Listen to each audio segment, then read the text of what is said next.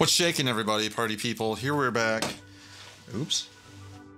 Oh, I've got cords on cords on cords on cords. So here's what's happening. I've got a fresh mug of hot chocolate. A little bit nicer hot chocolate.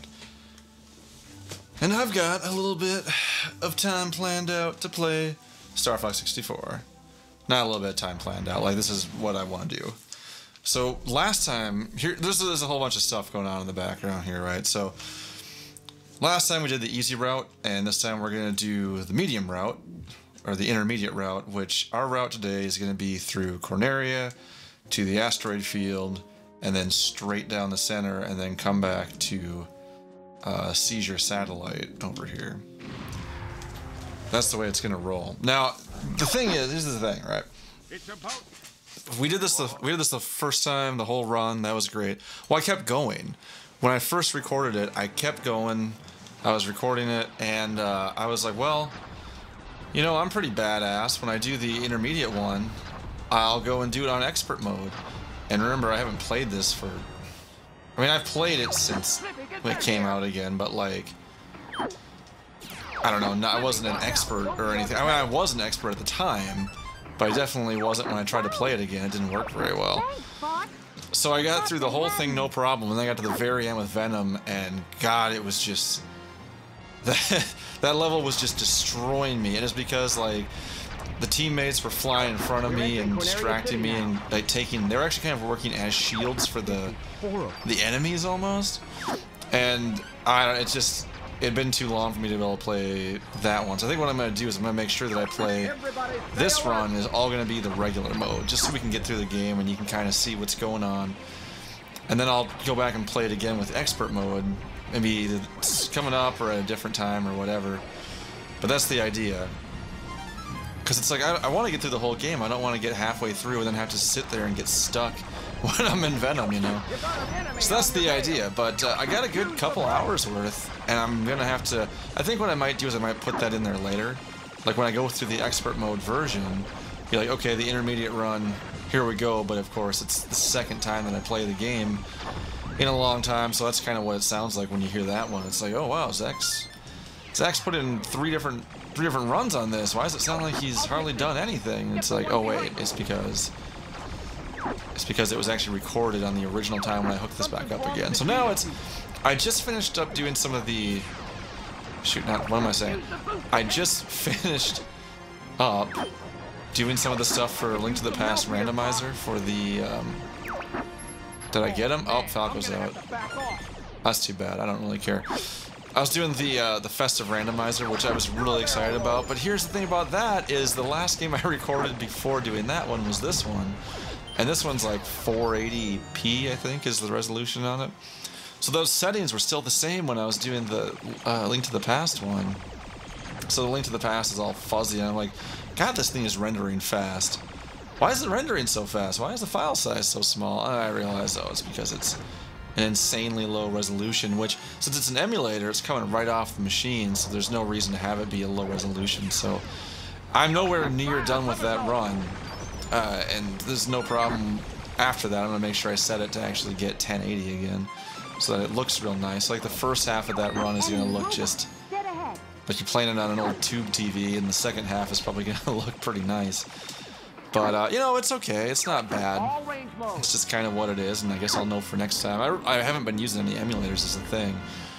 And on that note, I was using an emulator for Legend of Dragoon because I just could not get it to work the right way. Like, I was running it, well, I was trying to get it to work with my actual PlayStation, but there was no way to hook it up like I have now, so I'm definitely going to go back and hit that up. So there's no glitchiness or anything like that. That's on my to-do list, because I love that game, I want to play it, but it just wasn't conducive to the way that I wanted to do it. We're heading out. All aircraft report. This hot chocolate is great. It's a little bit cool, I didn't warm it up quite enough, but it's still pretty damn good. Like your father. Yeah. Falco ship is under maintenance. Yeah. Yeah, it is. So that's the thing, is Now that I've got that converter, I've got so many games I want to go play. I want to do N64 games and PlayStation games. I want to go play some Genesis games. It'd be kind of fun. It'd be a good excuse to expand my Genesis library. I don't have a lot of games on there, but there's a few I definitely would like to do. So that'll be fun too. It's just, it's great. I got all these ones that I can go do now, but anything on PlayStation is going to be cool.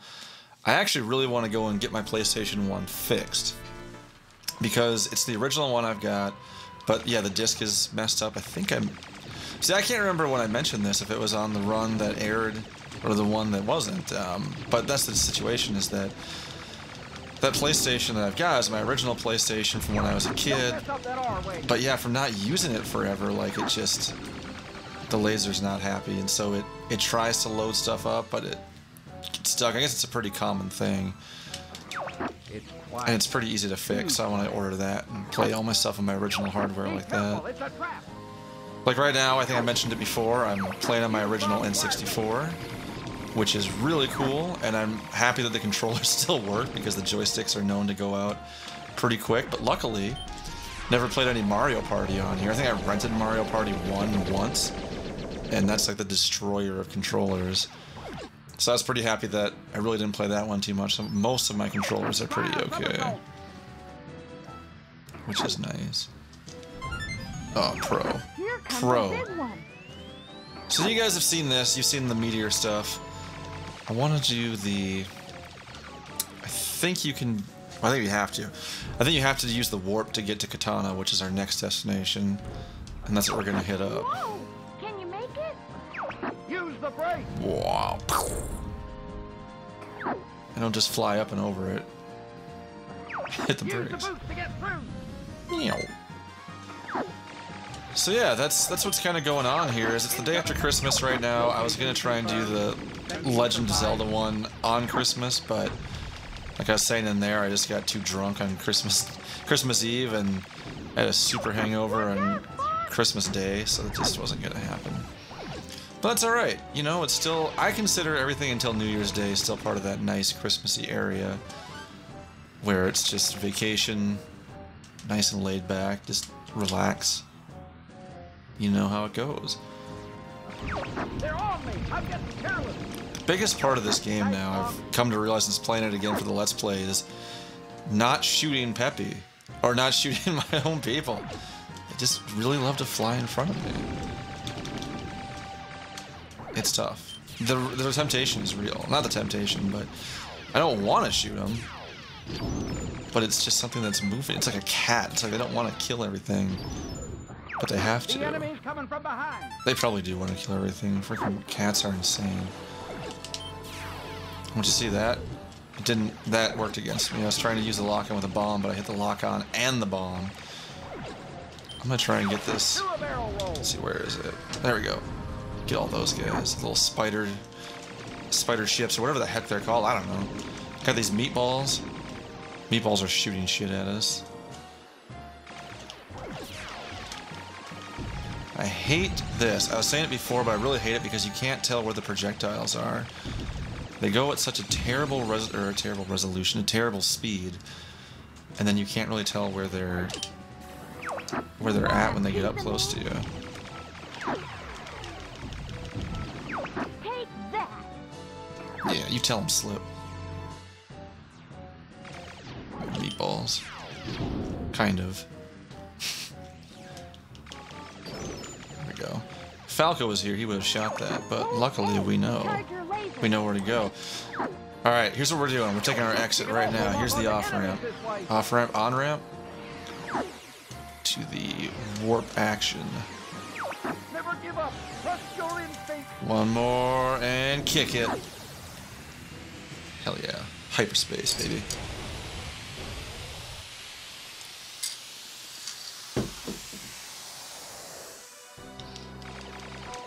Ugh, this hot chocolate has got marshmallows in it, and it's just not... They're like chewy, but they're not chewy like in a nice... I think Carnation has it where they've got kind of chewy, but they're like something you can sink your teeth into. This is like the Starbucks one, and the chocolate tastes really good, but the marshmallows are... They leave a little something to be desired, you know what I'm saying? collect like 100 friggin' bombs here. I'm pretty sure the reason they want you to get the bombs is to blow all this stuff up. You know, I was saying in my first run that I stopped using bombs, and that's not true. I did stop relying on them. But if you're trying to get the medals, like by getting enough kills, you definitely want to use the bombs. Because it's just, I don't know, you like have to use them almost. It seems like it. Anyway. Granted, I'm not trying to get the medals. I've already got all of them on this cartridge, so there's no reason for me to do it. But, you know. This is the part of Star Trek they don't show you when you're going through hyperspace and warps and crap. This is actually what you see. You got Worf sitting up there with a little joystick, you know, shooting all these asteroids and crap as they're flying through. That's what they're actually doing. Yeah, they definitely want you to use bombs at this part. Look at this. These things spawn bombs. Hell yeah. So that should bring us to Katana. Or Katane. Whatever it is.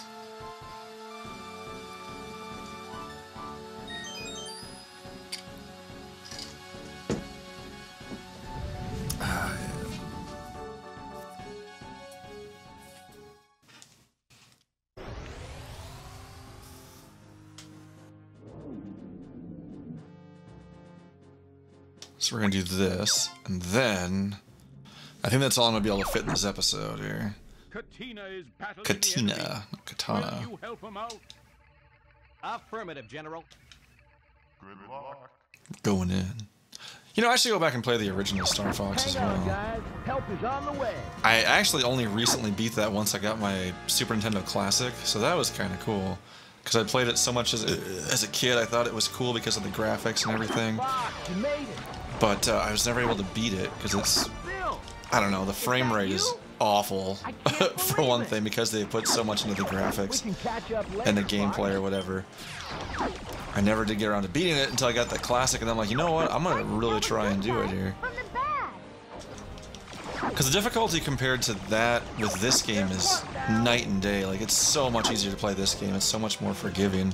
But the frame rate on here is really good, and Scratch one the foot. controls are super good, Enemy mothership approaching. which is also cool. Get the third ring, yes. You're not getting away that easy. Yeah. Yeah, the problem with this level is, like, your allies are just as fragile as the enemy, so you can really hit them by accident pretty bad. But yeah, so I'm gonna remember what I didn't say, or what I said in the other one, and what I didn't. And so if you've ever seen Independence Day, you're pretty much looking at a game version of that Scratch one foot. right here. Got the alien mothership, or enemy mothership.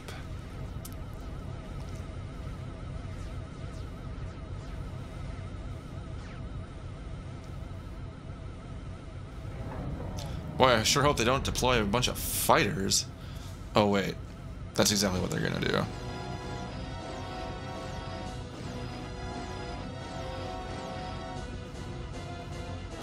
Ow, what the hell?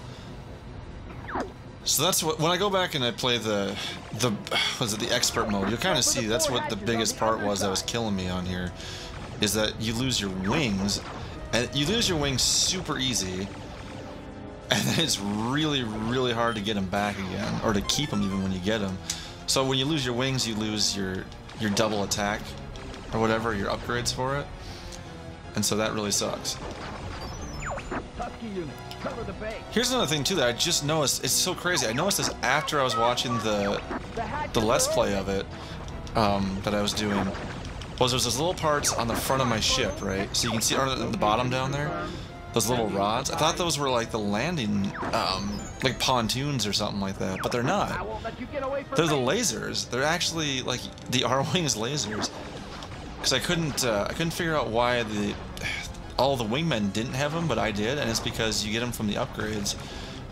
When you don't have the upgrade, that's just a single one, and it kind of they tuck under, whatever. But when you get them, they drop Man, down. there's just no end to these guys. Take that out of context. The hatches are open. All right, we gotta get rid of these hatches. They're going down. I'm not gonna yell timber though. So So the idea here is if you don't get this in time, You're not getting they away charge with up, or the ship charges up and pretty much just nukes that little pyramid command center down there. And we're not going to let that happen. Try and cover our buddies. Whoa, whoa. Wait for him to open the gates again. The hatches are Yeah, you really don't want to use bombs here, because you will absolutely incinerate any of your people. Well, there it is. It's tough to see. It's kind of camouflaged. But yeah, you'll totally incinerate all of your guys. Like, you'll get the bad guys, but you'll knock all the good guys out, too. Alright, so now we gotta take out this core, I won't let you get away from me.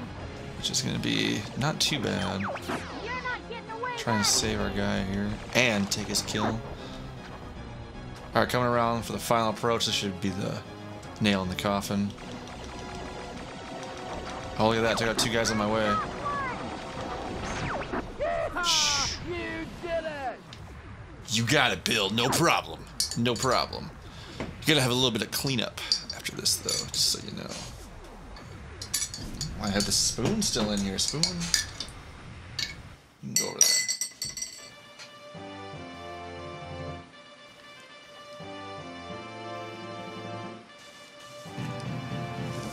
It's cool. It shows you all the people that you saved yet, or that didn't get killed. So I did a pretty good job on that one. Got an entire flight squadron there yet. I'm glad we're on the same team, Fox. But yeah, look at that. See, you don't have the You owe me one. little, like, the laser sitting down on their R wings. It's only on mine, because they're just using their regular single power up one. That's kind of fun, worth noting. So I didn't notice that at all until now. But, well, that's it for this episode. When we come back, let's finish up the rest of the intermediate route, shall we? See you then.